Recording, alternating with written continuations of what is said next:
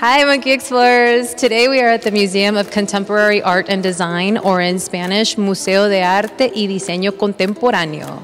The museum is entering its 21st year since opening in 1994, and it's located in the heart of San Jose, right next to the National Park.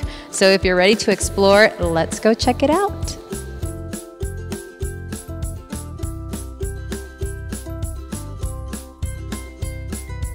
Today we are with Fiorella, who is the director of the museum, and she's taken some time to talk to us. Hi, Fiorella. Hola, ¿qué tal? ¿Cómo estás? Muy bien, gracias. Fiorella, ¿nos puedes contar un poquito sobre la historia del museo? Bueno, el museo era la antigua Fábrica Nacional de Licores y hace 20 años se transformó en el Museo de Arte y Diseño Contemporáneo. Esta sala en específico era la bodega de los rones finos y toda la estructura fue remodelada para albergar el museo y las salas de exhibición. Qué fantástico. Un poquito sobre qué más tienen aquí aparte del arte. Bueno, tenemos exhibiciones de arte y diseño, pero aparte de esto, cada proyecto viene acompañado de unas actividades paralelas que pueden ser talleres, visitas guiadas, conversatorios, ciclos de cine.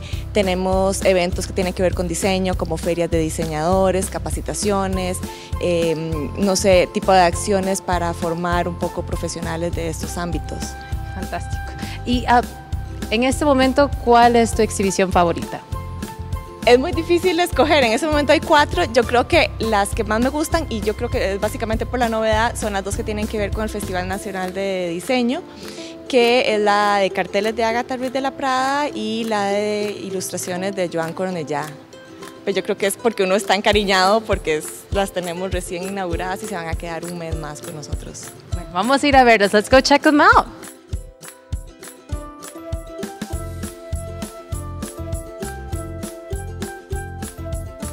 The Museum of Contemporary Art and Design in Costa Rica is a 12,000 square meter facility with 4 exhibition halls. It has an open space area used for special events or for presentations called La Pila de la Melaza, or Molasses Plaza. And the permanent art collection is from about 900 different artists, both established and fresh.